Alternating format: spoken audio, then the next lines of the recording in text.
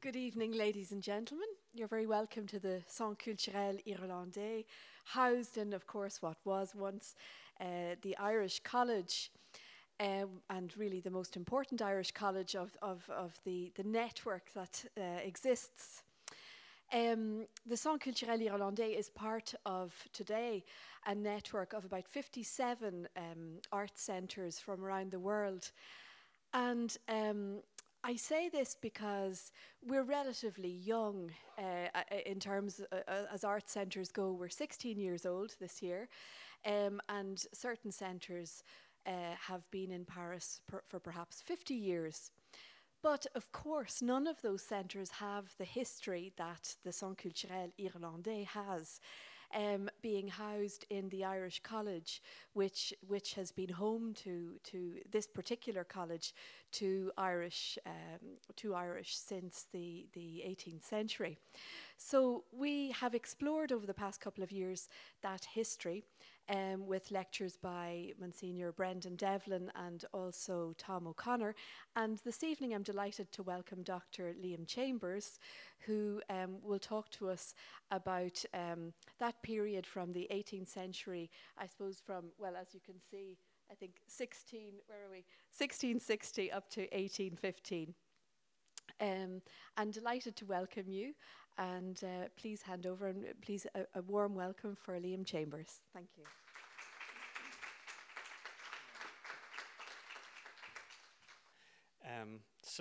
I'll just begin by saying thank you very much for the welcome. I'd like to thank Nora in particular for the very kind invitation to come and speak this evening, and to thank the staff of the college for help with the practical stuff and for their welcome as well. So the talk this evening explores the history of the Irish College, or the Irish colleges in Paris, over a long period, beginning in 1660 and ending with a royal decree of 1818, 200 years ago this year. So when Patrick Boyle, and this is Patrick Boyle, this formidable character here, when he wrote his history of the college in 1901, Patrick Boyle emphasised two themes which I think are worth revisiting.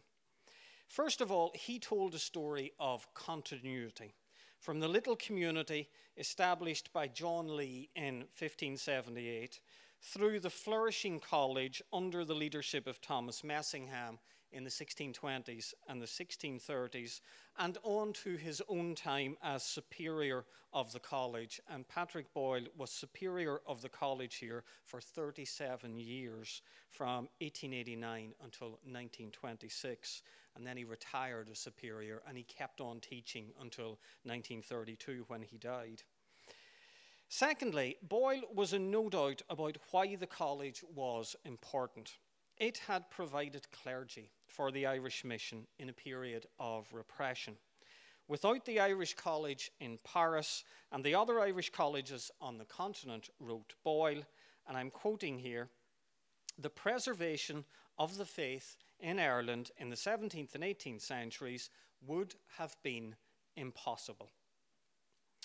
So as well as telling the story of the Irish colleges from 1660 to 1818, my little talk this evening suggests a slightly different approach to understanding this history.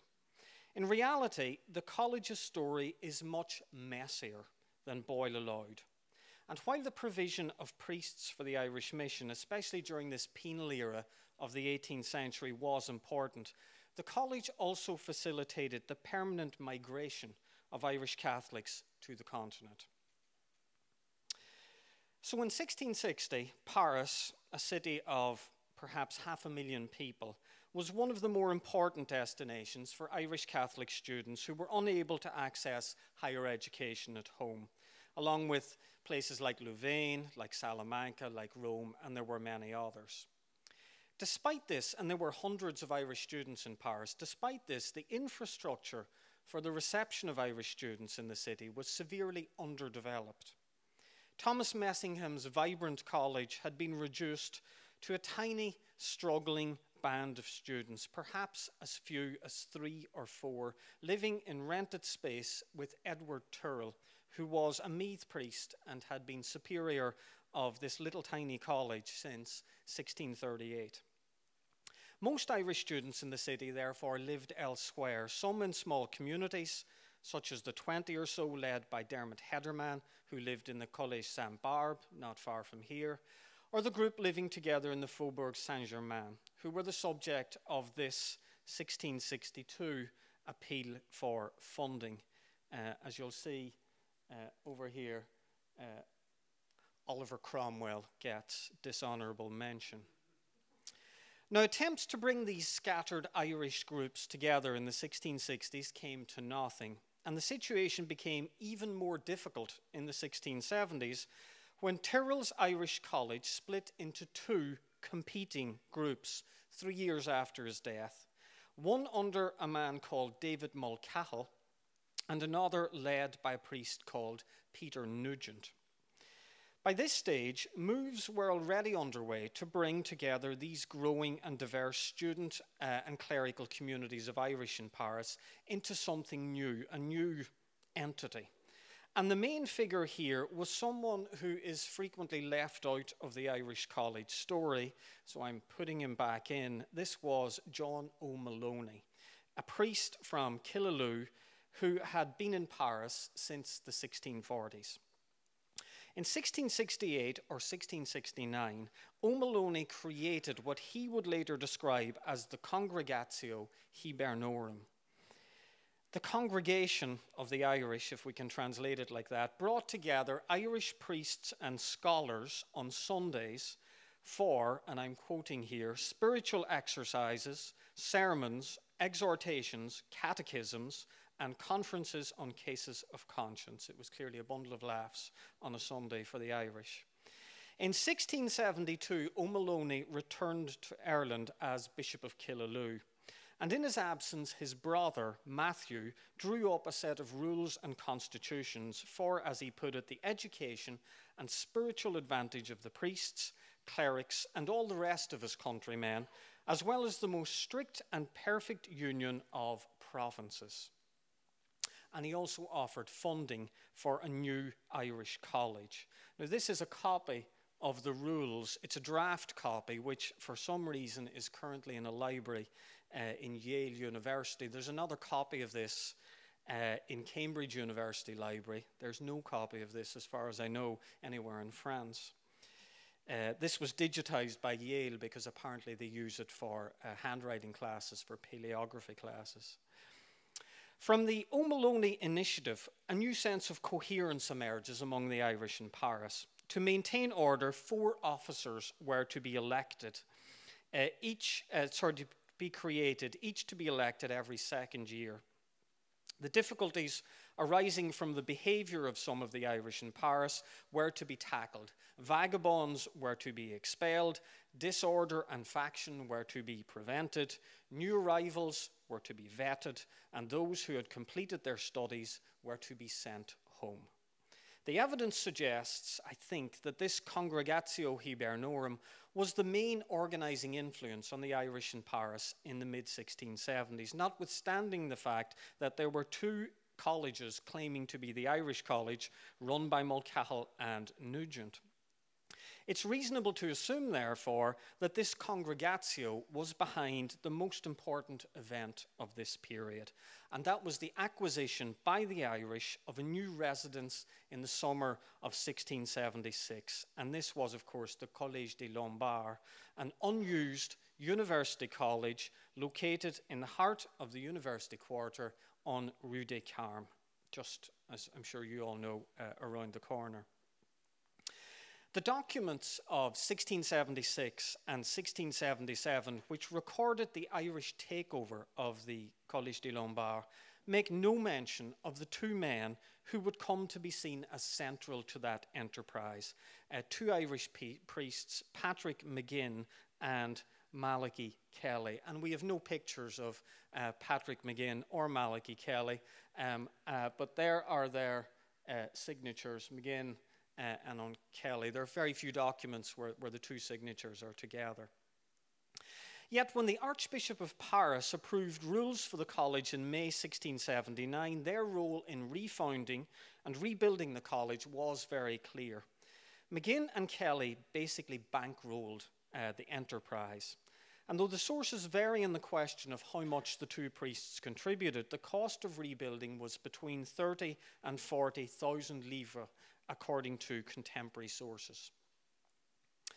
When McGinn and Kelly died in 1683 and 1684, the Collège des Lombards had been transformed into an Irish college.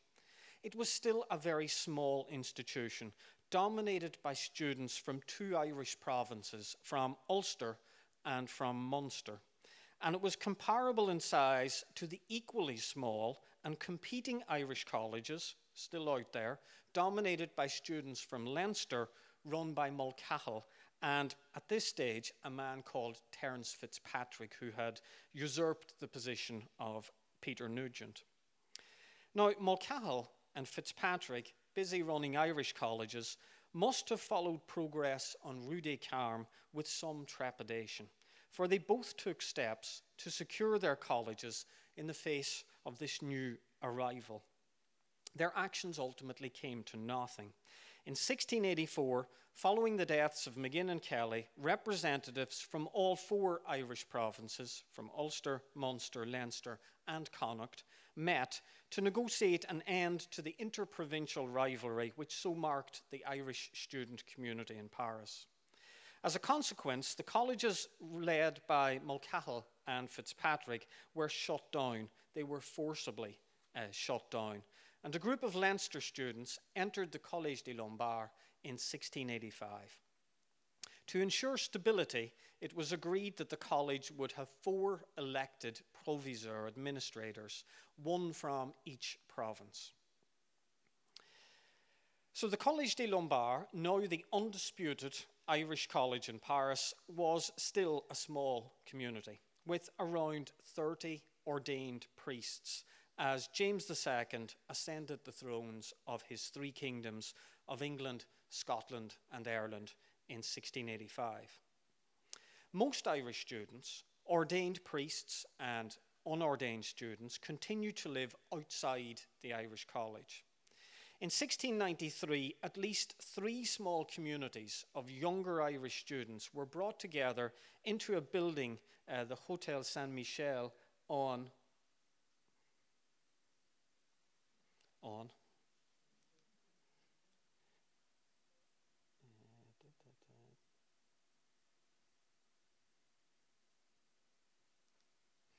there we are, got there, sorry about that, on Rue Traversine. So I know many of you from Paris don't need a map for this. This is Turgot's 1730s map, as you know. So the Collège des Lombards is here, and Rue Traversine runs along here. This is the Collège de Navarre here. So this was just a short walk away. So this group at Rue Traversine appears to have been quite substantial, with contemporary references suggesting maybe 50, maybe 60 students in the mid-1690s, probably larger actually than the Irish College in Rue des Carmes. Understandably, the men in charge of the Rue Traversine community, Thady Nolan, Dennis O'Brien, and later Malachi Fogarty, who I mentioned because I'll mention him again, saw the Collège des Lombards as their route to stability. And following a sustained campaign, the Council of State decided in their favour in 1707, when it ordered that the younger students should be allowed in to the Collège des Lombards, and they entered the college 2 years later in 1709. Although we can't be sure, the college registers have not, unfortunately, survived, fragmentary evidence suggests that the college expanded rapidly in the early 18th century, and the student body might have exceeded 100 by the 1710s.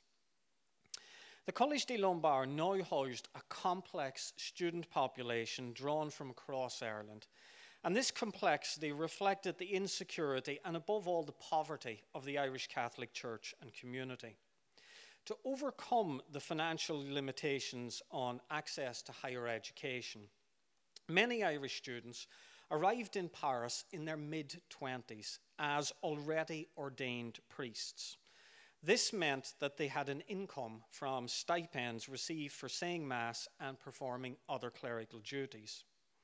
The Rue Traversine community, which entered the college in 1709, was comprised of younger students, ranging from boys in their mid-teens, possibly younger, to young men in their early 20s, many destined for ordination, but some to pursue lay careers, particularly in medicine. These students did not have access to the kind of income of the priests.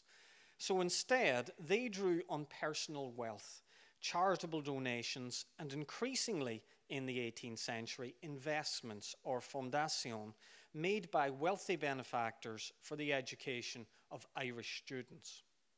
Between the 1680s and the 1780s, 53 fondations were created for Irish students, providing a total annual income in 1789 of 67,494 livres. This is the bit where I do, in today's money, that would be, but I have no idea how much it is. I don't know how people do this. I don't know how much that is in today's money. A lot, let's put it like that. Now, not all these fondations were linked to the Irish College, and they were open to both priests and students who were not priests. This unsophisticated table gives you a sense of the growth of fondations. So these are fondations, and these are bursaries provided by the Fondation. So it slowly grows during the 18th century and trickles off again towards the end of the century. Many of those who created these fondations added very careful stipulations indicating a preference for family members, which ensured that they operated as a kind of property, mainly, it would seem, for middling sort, reasonably well-to-do Irish families. The student population at the Collège des Lombards was therefore differentiated by age, older and younger students, but also, I think, by social background. Younger students from wealthier backgrounds living alongside older ordained priests of more humble origins. Initially, however, there were very few signs of tension. Malachy Fogarty, who leads the younger students into the Collège des Lombards, his role did not prevent his fellow priests electing him as Munster Proviseur in 1716. When Fogarty died, however, in 1722 and was replaced as head of the younger students by Andrew Dunleavy, the situation changed, and a squabble about funding led to a new set of regulations which were of great significance to the college. The new rules, adopted a radical solution to the problem of divisions in the college by formally dividing it into two communities. On the one side, a community of priests, and on the other side, a community of clerics and scholars. The two communities were to be composed of an equal number and to be balanced in composition of students from each of the four provinces. Now, all of the developments, and there's quite a lot of developments that I've been talking about, took place in parallel with the shipwreck, as the Gaelic Irish poet Davy O'Brudor put it, of the Irish Catholic community at home, following the Glorious Revolution of 1688 and the defeat of James II's largely Catholic Irish army in 1689 to 1691. The enactment of penal legislation against Catholics soon followed from 1695 onwards. One result of all of this was a wave of Irish migration to France, perhaps 19,000 alone in the winter of 1691 to 1692. So this is James and Louis allegedly meeting in 1689. As the researches of Natalie Jenny-Rufiak, Liam Swords, Priscilla O'Connor, Marion Lyons and others have illustrated, the Collège des Lombards was well placed to play an important role in the integration of these migrants into France. The files of the notary Jean Froment, whose offices were around the corner from the Collège des Lombards, are full of Irish migrant files. Through Fromont, the well-connected priests in the college were able to provide a range of services to recently arrived and sometimes more settled migrants. They handled investments, they drew up testimonials, they certified claims to nobility, they verified succession rights, they translated documents, they provided charity.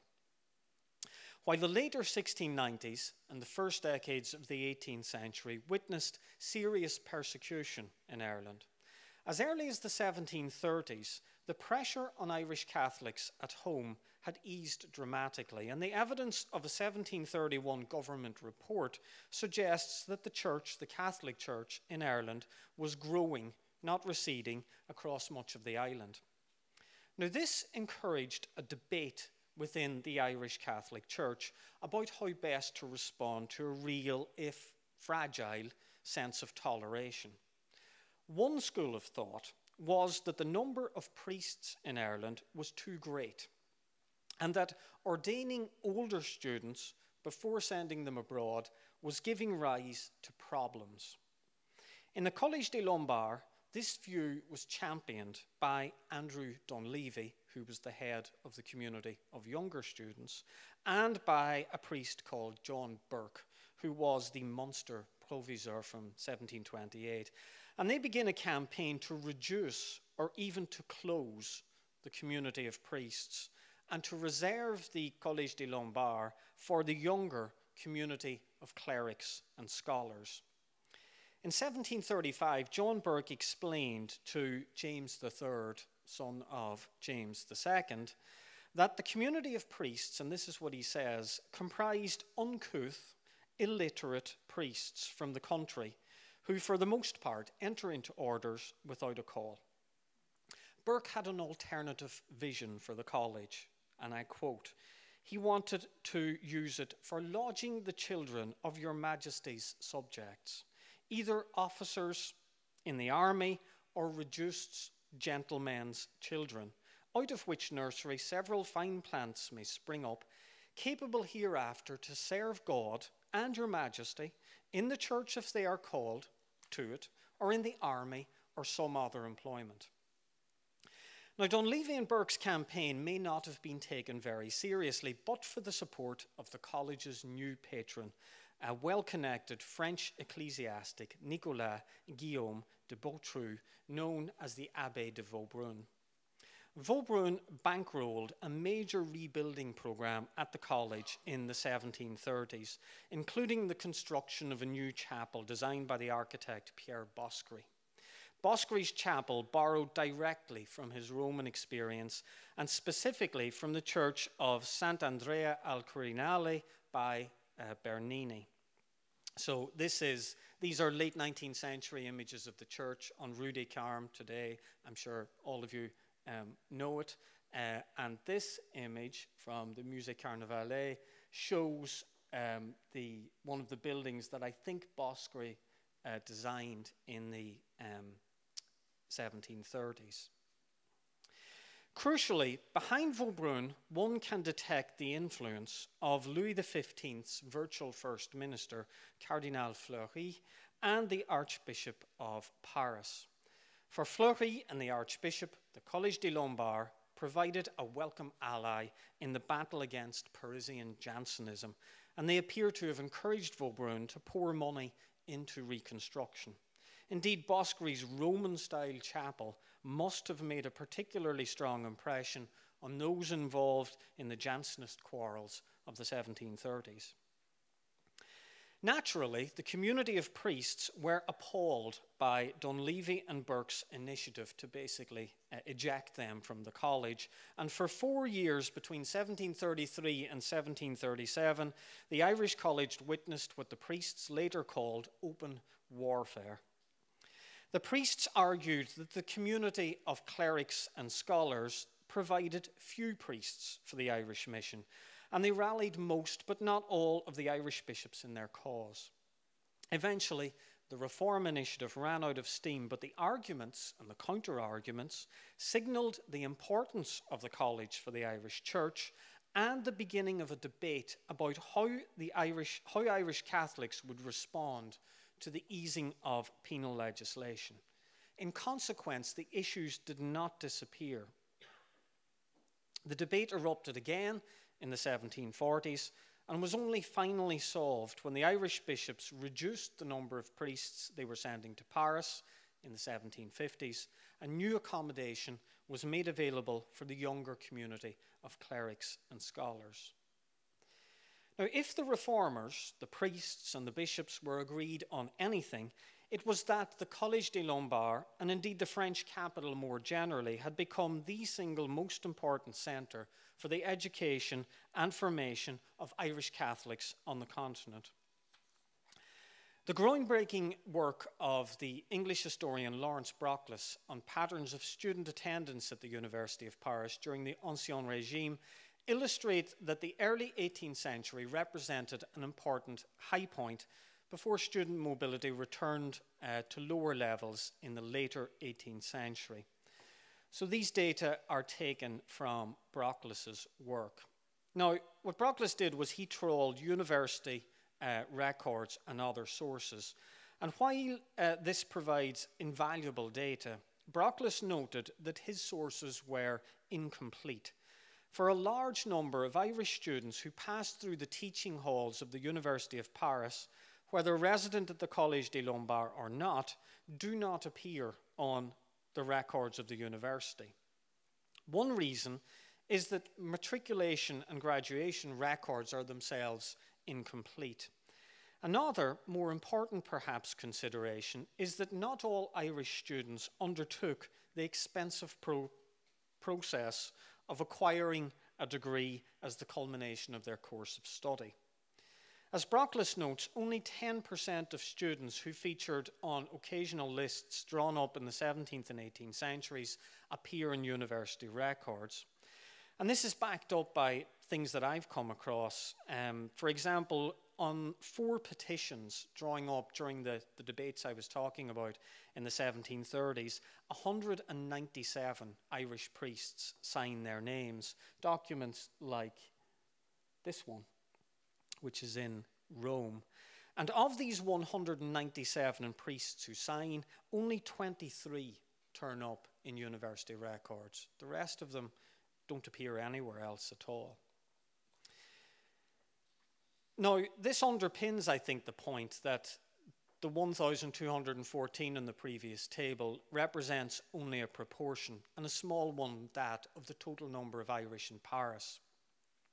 It is impossible to estimate with any accuracy the number of Irish students who did study in Paris before the Revolution, but it's clear that the individuals whose names were recorded in the university and other sources are a minority, and that a figure, I think, of 5,000 would not be unreasonable, and it might be a rather conservative estimate.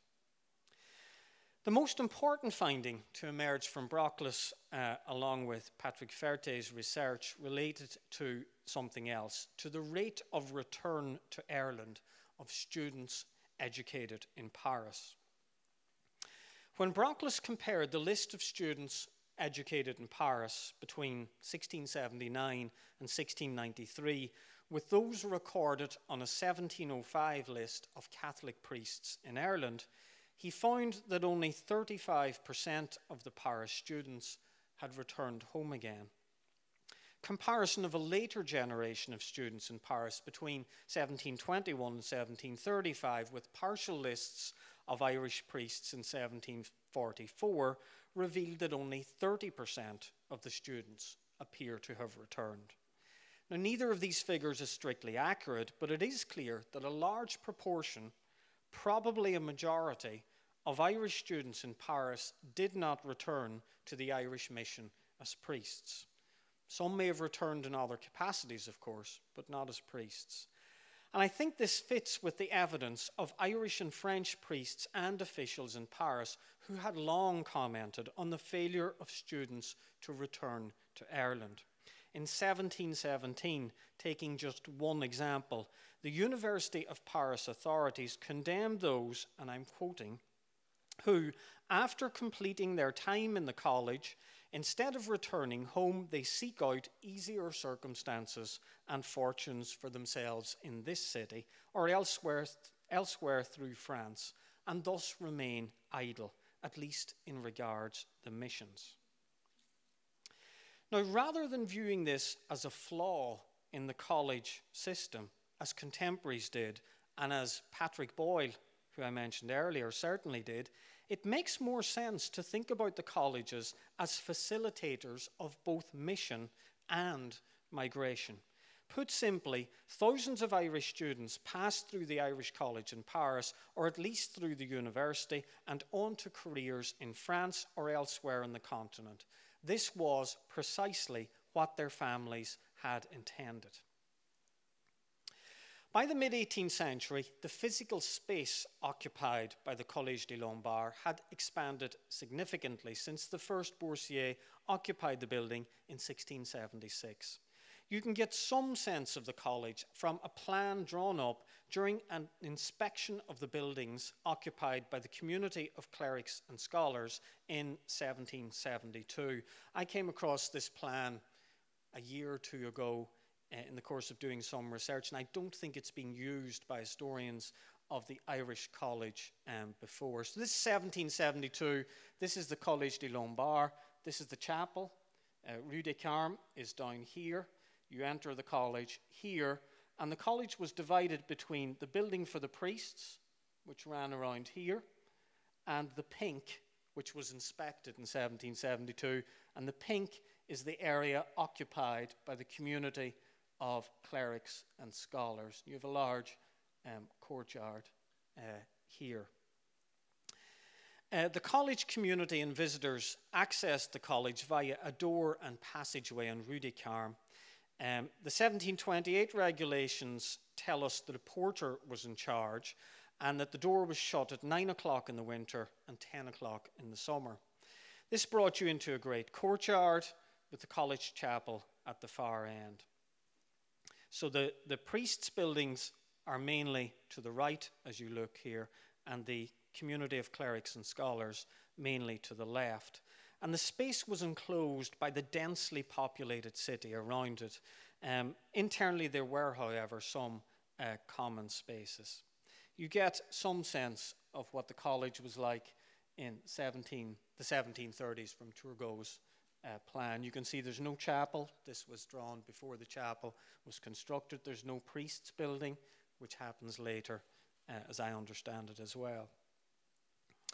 Now, as it expanded numerically and physically, the Collège des Lombards also emerged as a significant cultural institution for Irish Catholics in the 18th century, in a sense reclaiming the role it had had under Thomas Messingham in the early 17th century. The college and the wider Irish community in Paris produced scholars of note in history, in philosophy, in medicine, and in theology. I'm going to leave those. I could say a lot about those, but I'm going to leave those. I will say a word, however, about language. The evidence provided by an Irish student and priest called Manus O'Rourke in the early 18th century reminds us of the multilingual world inhabited by the Irish in Paris. Latin in the church and classroom, French on the street, English and Irish in daily discourse. In the 18th century, Paris developed as a significant centre of Irish language scholarship and publication. The casting of an Irish type in 1730 enabled the Parisian printer Jacques Guérin to publish Conor O'Begley's English and Irish Dictionary in 1732. Now, O'Begley's identity has been the subject of some debate. So, this is the English and Irish Dictionary at the top. This is Conor O'Begley here. As has the extent of his cooperation with Hugh McCurtain, who appears to have written the dictionary with him. One possibility is that O'Begley was the Munster provisor at the Collège des Lombards, Thady Begley, though the four names are different. And this would place him squarely within the college's cultural ambit, but the evidence is ambiguous for that. The book's dedication, however, to the Abbé de Vaubrun, who bankrolls the reconstruction of the college at exactly the same time, is very interesting, and I think is very significant too. In 1736, Philippe Joseph Perrotin donated 12,000 livres for the creation of a school in the college to teach the Irish language. The funding was also to be used to distribute prizes among the community of clerics and scholars.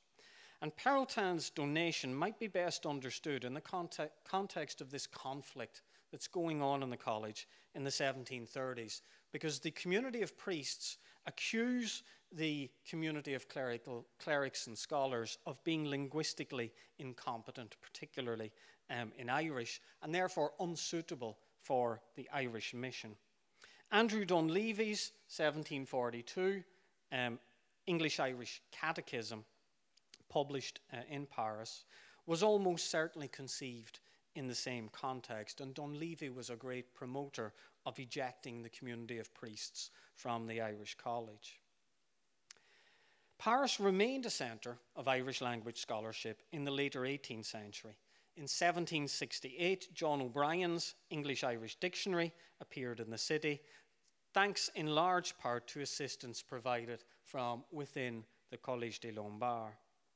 In the 1780s, an Irish Protestant visitor to Paris reported that at least in the community of clerics and scholars, which by this stage had moved to this building, and I'll quote to explain what he says. He says, by an old institution, they say a catechism every Sunday in the Irish language, and every Friday they translate into Irish. But what is astonishing, totally neglect the English language. They are neither permitted to read any English authors, nor have any offices in class to teach them this most necessary accomplishment.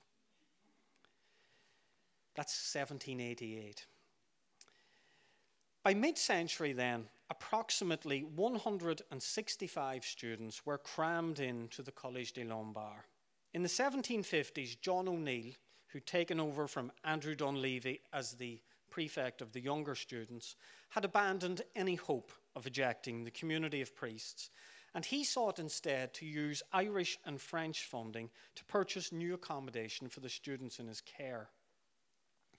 O'Neill's strategy gradually developed into an even more ambitious plan to acquire an entirely new building outside the Collège des Lombards. This was the brainchild of O'Neill's close colleague, Lawrence Kelly, an Armagh priest who was working as O'Neill's assistant in the mid-1750s and took over as prefect following O'Neill's death in 1761. In August 1768, Kelly acquired letters patent permitting the community of clerics and scholars to acquire a house in Rue du Cheval Vert, along with two small properties on the adjacent Rue des Postes. And this cost 45,000 livres. So this is, I'm sure you've all seen this image, this is Rue du Cheval Vert from Turgot's plan. In 1769, Kelly purchased the building and a country house at Ivry for 21,000 livres in his own name through the offices of an Irish banker in Paris. And in 1772, he then donated the properties to the community of clerics and scholars. And that document of donation is happily in the archives here. The country house came with a large garden, two smaller gardens, orchards, vegetable plots, and a chapel above the refectory.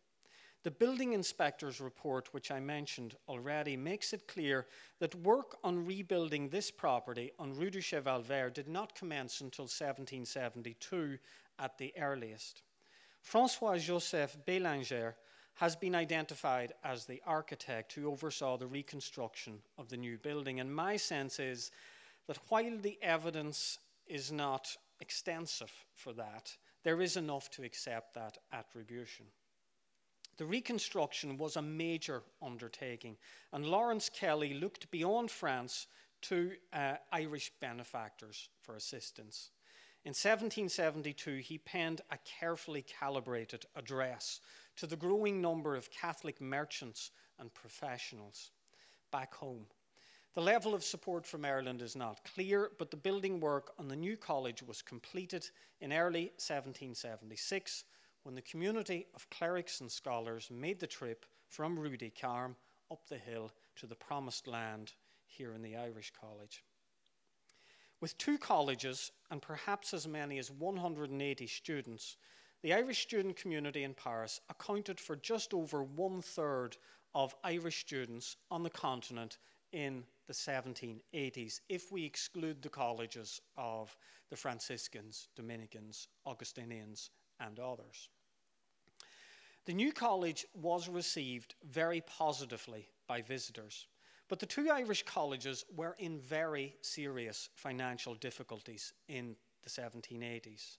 The new college was heavily indebted for the obvious reason of reconstruction and construction. Meanwhile, income was also falling at the Collège des Lombards.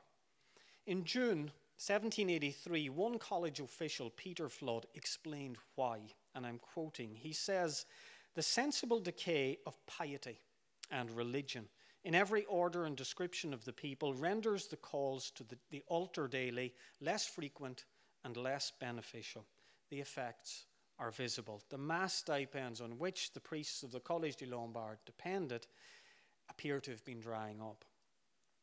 A mounting sense of crisis resulted in a significant change in 1787.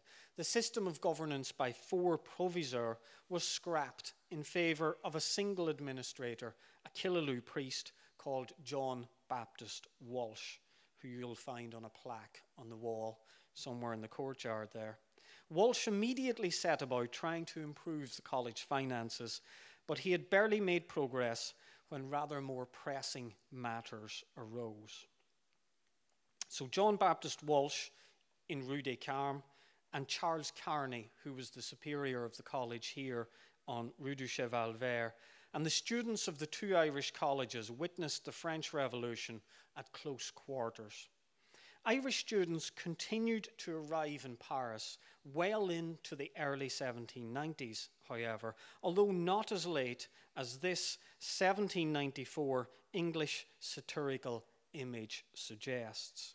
This is a satirical image, as you can tell, by the English satirist Richard Newton, called The Progress of an Irishman, and it has a wonderful image which has not really been used very much by historians before. So the very first image at the top up here is an Irish student, and the text, which you can't read, says, "Going to school and eating a potato for his breakfast." All Irish people eat potatoes for their breakfast, obviously. But the second image is setting out for the Irish College in Paris to be made a priest. It's the only image like this I've ever seen of an Irish student going to Paris in the 18th century. Now, by 1794, no Irish student was going to Paris, but it's a wonderful image to have. And you can see he made it. He's swinging the incense in the next image. But if you go back by this one, he renounces the church. And he becomes an actor, and then he becomes a soldier, and he becomes a gambler. He does many other things until down here he eventually dies. But back to the story of the students who did come to Paris. Initially, the momentous events happening in the streets around them made little practical difference in the day-to-day life of the college. There were, however, ominous early signs. Exactly 218 years ago today, this is the 6th of December, it's the feast of St. Nicholas, isn't it? It is, St. Nicholas, who I think is a patron saint of students. Yeah. So the students got a day off. On this day, 218 years ago, a small group of Irish students were arrested following accusations of damage to the great altar of the fatherland erected on the Champ de Mars. They had gone there during their leisure time. They had walked from this college to the Champ de Mars. They were initially denounced as counter-revolutionaries. They were brought to trial, but they were eventually liberated. By this stage, the civil constitution of the clergy was ripping the French church apart. And Walsh and Kearney, the two Irish college superiors, feigned a studied neutrality to the authorities. They basically argued that as Irish, they didn't have to take a position. But at the same time, they quietly opened the doors of the colleges to refractory clergy in 1791 and 1792, which eventually caused serious disturbances on the streets outside. By August 1792, many of the Irish students had left the city, and as the revolution radicalized, attacks on the colleges increased. In October 1792, a group of radical students and ex-students launched their own internal revolution in this building, and they took over the Irish College. Astonishingly, the student coup d'etat was defeated, and the colleges limped on through much of 1793 and finally closed later in that year. Walsh, Kearney, and the remaining students, and there were about 20 students left, succumbed to the arrest of British and Irish citizens ordered in October 1793, and many found themselves imprisoned in this building, which acted as a prison during the revolution, well, during the terror for a couple of years. The fall of Robespierre and his allies in the summer of 1794 paved the way for the release of the prisoners.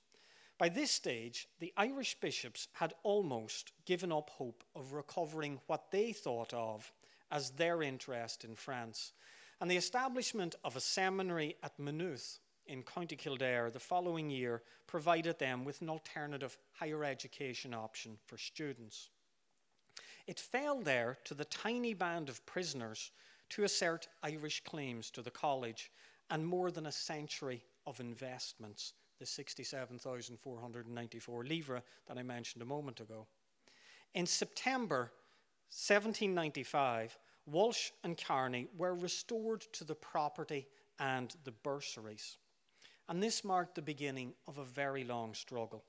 The Collège des Lombards on Rue des Carmes never reopened as an Irish educational institution, although it remained in Irish ownership for more than a century. The future of this college on Rue du Cheval Vert, although it was in desperate need of repair, looked more promising. Initially, Kearney rented out parts of the college to some booksellers, but in 1797 he installed an Irish teacher, Patrick McDermott, in the building. A friend of the journalist Andrew O'Reilly later recalled that students here read more Voltaire and Rousseau than sacred history, but that the school was the centre, he said, of gaiety and elegance. Success, of course, brought problems, unwanted attention, and as the French government restructured higher education in the capital, John Baptist Walsh was forced to conduct an intricate campaign to maintain the autonomy of the two Irish colleges. He succeeded, just about, and he was able to capitalise on the opportunity presented by the Concordat in 1801 and the Peace of Amiens in 1801-2. The future of the Irish colleges was then decided in a flurry of consular and imperial decrees issued in a 4-year period between 1801 and 1805. The most significant provisions, you will be glad to hear, may be briefly summarised. In 1801, a bureau gratuit was created to oversee the administration of the property and revenues of the Irish colleges. By 1805, all of the pre-1789 Irish and English and Scots colleges in France had been united into a single entity called the British Establishment. Now, very few of the Irish or English or Scots were happy about this, but John Baptist Walsh, who was a great survivor of the revolutionary period, was appointed Administrator General. Walsh began preparing for the reopening of one college, this one, but he was faced with a very obvious problem. At its meeting on the 31st of November 1805, the Bureau noted, as they said, there are not in France 10 students from Ireland, England, or Scotland. The Irish, and indeed the English and the Scottish bishops, had no intention of sending students to Paris. Britain was at war, after all, with France, although they recognised the significant financial resources tied up there. Walsh therefore turned to French students, although from 1807 the college largely drew on the children of Irish, English and Scottish migrants, many of them serving in the army of Napoleon Bonaparte. The modest success of the reopened college created the opportunity for further conflict. In particular, Walsh found himself in a long-running battle with Nicholas Maget and Richard Ferris, long-term Irish residents in Paris who had embraced the French Revolution. In 1808, they were named to the Bureau, and the following year they succeeded in having Walsh removed as Administrator General in favour of an English Benedictine priest called Henry Parker. The sources indicate that personal animosity was one root of the episode, but it also reflected something much more important. Despite everything, Walsh was still wedded to an image of the Irish College with pre-1789 roots. Ferris and Maget, by contrast, viewed the college as a resource of the Irish migrant population in Paris, composed mainly of Republicans and Bonapartists who had arrived after 1789. In April 1813, Richard Ferris took over as Administrator General, and he set about reordering the college, but he had made very little headway when, on the 3rd of May, 1814, Louis XVIII entered Paris. I'm almost there. The restoration of Louis XVIII triggered a new struggle for control of the Irish, English, and Scots colleges in France. From the Irish perspective, a three-way battle commenced, involving John Baptist Walsh, Richard Ferris, and a new arrival, the man nominated as administrator of the colleges by the Irish bishops in December 1814, a Dublin priest called Paul Long. Under constant pressure from Ferris and his supporters, and meeting several setbacks, Long slowly established his authority over the Irish establishments, and he removed Ferris's students from the college. Now, there was a lot of fight back, but he managed to do this. In 1817, after a break of almost a quarter of a century, the Irish bishops began to send students back to Paris. Meanwhile, Richard Ferris was on the Bureau, and he used this position to plot. In October 1817, Long complained, and I quote, "The Bureau is composed of atheists, and all to a man intimates of Ferris, who is himself a member of it." Much to Long's dismay, a royal order of the 17th of December, 1818, almost 200 years ago, relative to the administration of the British establishments, strengthened the Bureau's authority over the college. The order reunited the Irish, English and Scots colleges. Louis XVIII had previously separated them. It ordered a financial inquiry targeted at Paul Long, proposed the reunion of all the students into one of the existing houses, and threatened the sale of the other buildings. In the meantime, students were to be dispersed among other Parisian seminaries and institutions. Long viewed the 1818 order as a victory for Richard Ferris and his supporters, who had, as Long put it, sacrificed the ancient establishments of their country and brought on their probable immediate destruction. And he promptly tendered his resignation. In 1820, Richard Ferris reclaimed control in the position of Administrator General. But his victory was short-lived, and the changing direction of French politics in the 1820s, as it lurched firmly to the right, permitted Irish Catholic bishops a more substantial role in the college. Paul Long's failure was, in fact, more apparent than real. My own sense is that Paul Long played an almost completely forgotten but very important role in reshaping this college in the 19th century. So to try to draw some of these things together in a conclusion. From an unpromising base in 1660, the Irish College in Paris developed into the most important centre for the higher education of Irish Catholics in the 18th century. That success was predicated on the scale of Irish migration to France and the availability of French and crucially Irish sources of patronage.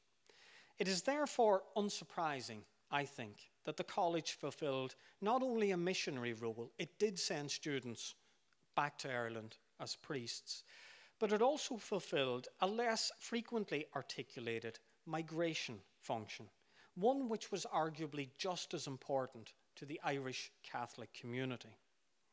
On the eve of the Revolution, more than a century of investment and patronage was tied up in Paris. This ultimately is why this college survived. More than any of the other Irish colleges in France, this college was worth the struggle. Beyond 1818, however, the college changed dramatically. By the 1820s, the Ancien Régime College, which was sort of deeply networked into the structures of the University of Paris, had been transformed. It had been transformed into a 19th century seminary, one which was, in fact, much more important to the Irish Catholic Church in the 1800s and the early 1900s than historians have realized. Thank you very much for your attention.